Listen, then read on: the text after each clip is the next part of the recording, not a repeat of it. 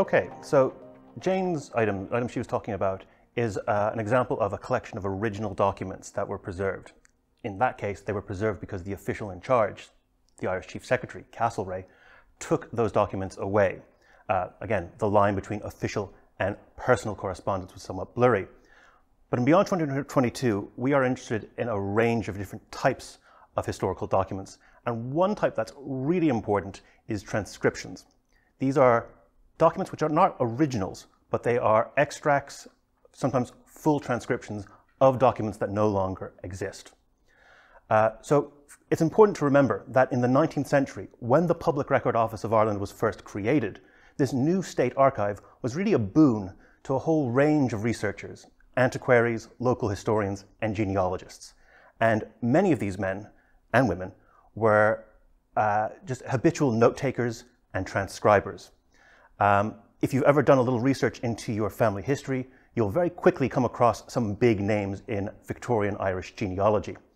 While some of the names are better known, men like Tennyson Groves, Thrift, the Swift Abstracts, Crossley, some of these big names of more than a century ago in terms of genealogical research.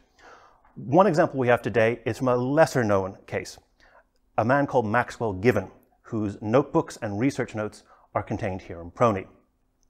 Now, Maxwell Given was born in 1886. He was a native of the town of Coleraine, and he spent his life researching the history of that town. He was a frequent visitor to the Public Record Office in Dublin right up until its destruction in 1922. And indeed, he continued his research right through the 20s and 30s until his untimely death in 1934. And we have today one of the volumes of his notes. The Given collection was actually donated to PRONI in the 1990s. And one example, one volume today, shows you a great example of the range of different documents that Given transcribed and preserved, with many of the originals now lost. So the first example we have here today is extracts from County Londonderry Exchequer Inquisitions. Now, the Inquisitions, Exchequer Inquisitions, were a type of treasury document. What they were was they were an inquiry, an inquisition, into what the rights and privileges of the crown over certain lands, when those lands were held by the tenant-in-chief.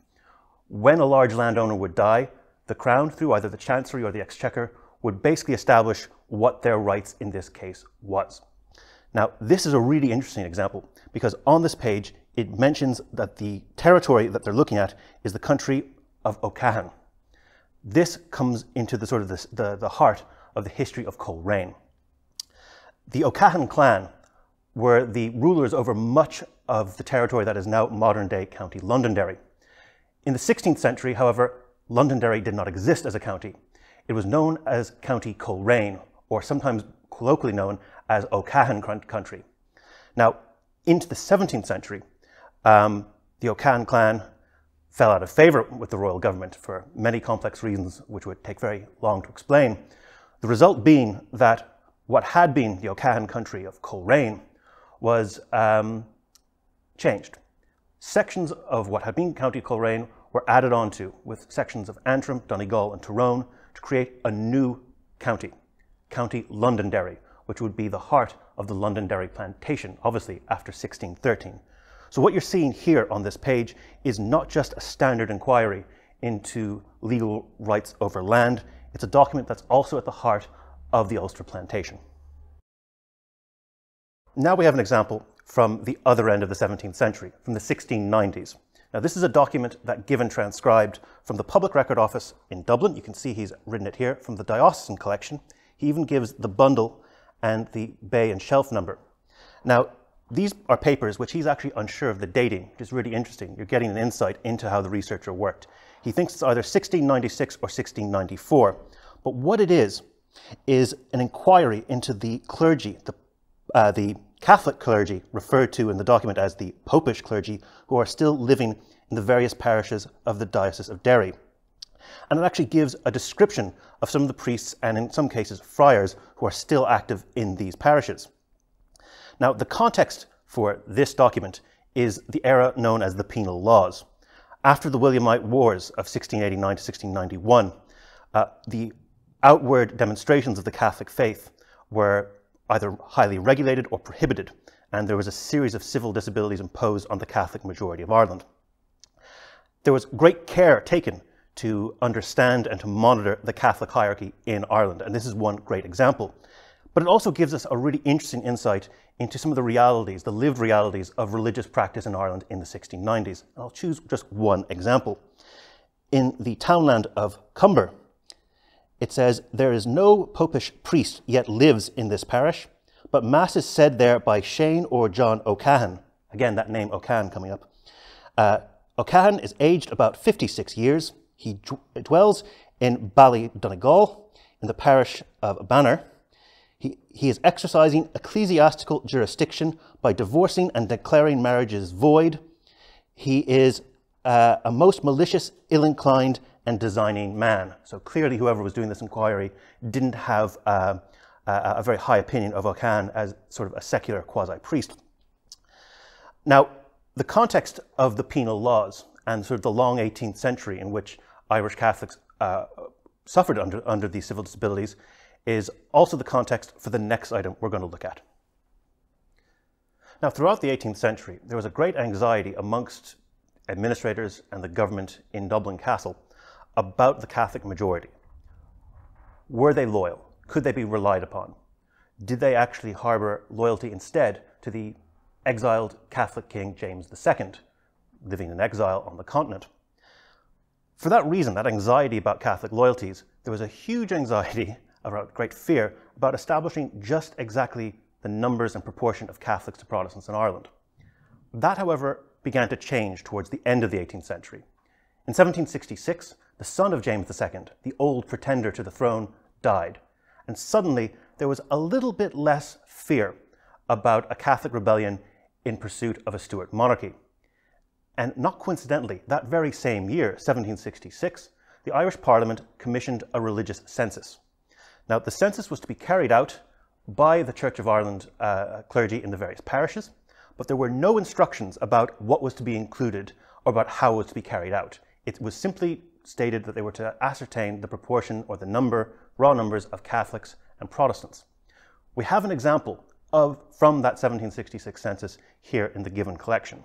There are many examples in other collections, but this one is in itself very interesting. You'll notice that although it gives you the numbers of Protestants and, again, that term Papists, Catholics, it doesn't subdivide Protestants into Presbyterians or to members of the established church, the Church of Ireland. However, what it does do is, again, like that previous example, give you notes on some members of the Catholic clergy who are active in the various parishes.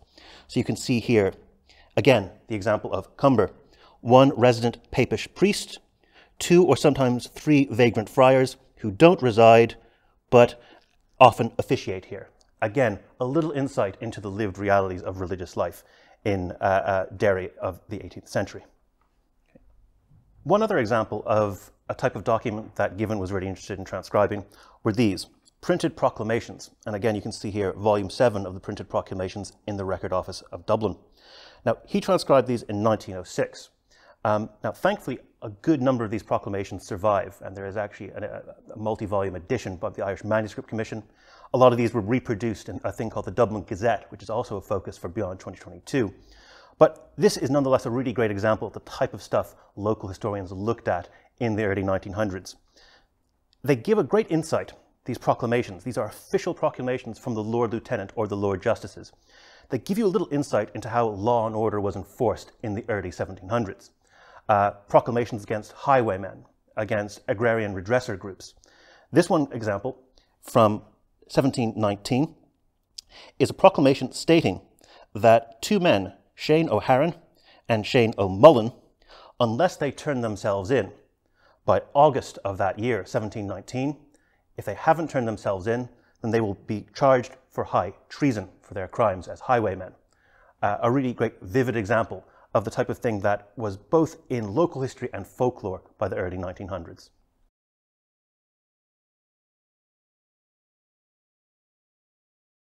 Now, not everything that Given transcribed would necessarily have found its way into the forecourts, and not all of it's going to be necessarily the focus of a project like Beyond 2022, but nonetheless, it is still really rich. It gives you a great example of, once again, what local historians were interested in. So, for example, Given was really interested in the history of printing in Coleraine, and one of the earliest examples he had of local printing was the printing of theatre handbills, advertisements for local theatrical productions. You can see here he gives several examples from the year 1782. If you were living in Coleraine, you could take in a production of Othello, as well as several local farces, which he actually lists. He even actually sketches out what the handbill would have looked like. So we see here two examples of lesser known plays. Othello and Shakespeare, it's very well known. Here we have Midas and two other presumably farces, Busybody and The Mock Doctor. So it's not always high theatrical fare. Now this is the final example from Given's notebook that I want to show you. It is a sketch he's done from the Down survey maps. Now some of the Down survey maps were destroyed in 1922, but other versions exist. This is one sketch he has taken from them. Now, interestingly, he actually gives a story about the nature and origin of this map that actually doesn't seem to be entirely true. But you can show how, even within this notebook, he's sketching out the little parts that are relevant to him. However, when it comes to the Down survey, we are very lucky to have someone who's much more of an expert than me on those maps, and that is Dave Brown, who'll be the next person speaking today.